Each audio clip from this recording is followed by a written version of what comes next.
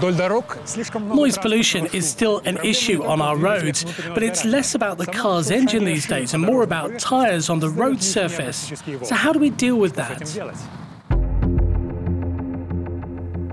One solution is being tested in Denmark.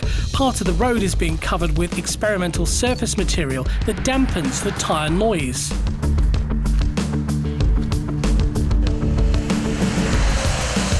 If you want to abate traffic noise, you have to abate the tyre road noise by optimizing the road surface. And you have 3 parameters. You have the texture, you have the absorption, and you have the elasticity. And the elasticity is one parameter that has not been exploited so far. This elastic cover, developed by a European research project, removes about 85% of the energy of the traffic noise. If you listen here, you can hear the reduction of around 8 dB, which is quite remarkable.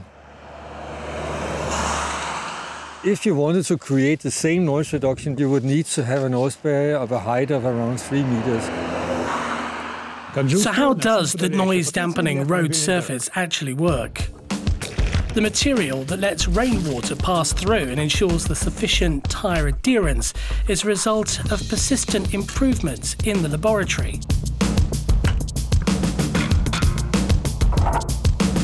The pyroelastic road material is composed of crushed rubber from used car tyres and crushed granite, glued together with polyurethane. Covering roads with recycled tyres isn't a new idea, but previous attempts to use that type of material had serious durability issues and were expensive. We are trying to develop a material that has a high, good noise reduction, has a good durability, a good price, and also a good friction. Good friction is vital for traffic safety, and that's what's been studied on this road track in Sweden. In winter, this rubber-containing material yields a better grip than normal asphalt. I'm measuring friction with this special car that has a 5th wheel. By lowering the wheel with this button, I can calculate the friction on this special road.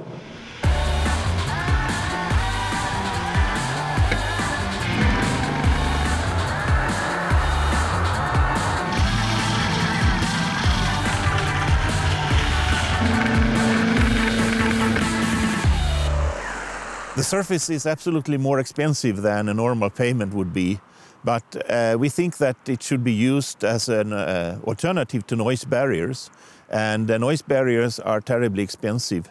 So we think it could be a viable option in such cases. But will it be durable enough? Researchers use this carousel to simulate years of traffic load on the test surface. It shows how fast the material deteriorates and how much pollution it produces. So we know that this pyroelastic surface is as durable as normal asphalt. And here we also have measured the amount of dust that is produced. And this pavement is producing less dust than a normal asphalt.